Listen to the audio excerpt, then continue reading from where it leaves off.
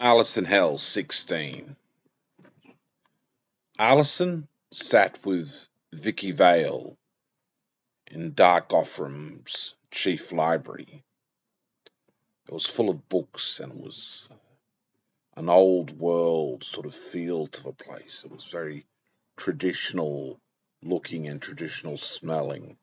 It had that animistic smell, all right. It smelt like an ancient world in a lot of ways, and there were sections of the library from having a look around which had old books on it.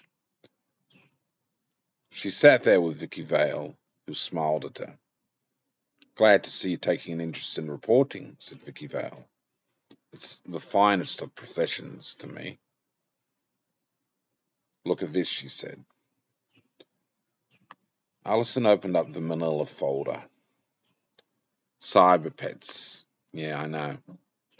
Very unethical," said Vicky Vale. "Lex should be ashamed of himself, but he doesn't care.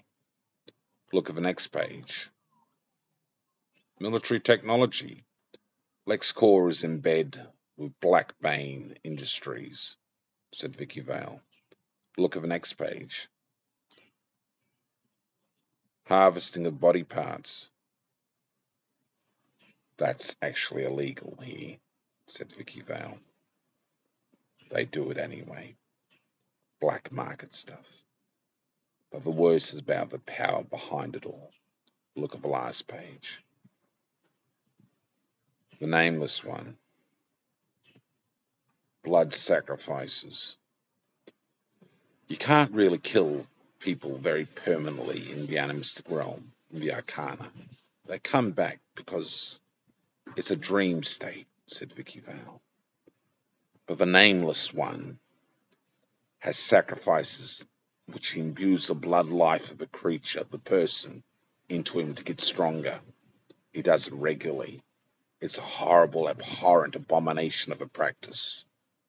And LexCorp and Lex and Blackbane know all about it, and they provide souls for the nameless ones, thrills. Hard to fight, the Batman is concerned, but that's what we're up against. Exposing this evil, naming it for what it is." This was very sobering to Alison. Obviously, Dark Gotham really did have a lot of darkness associated with it.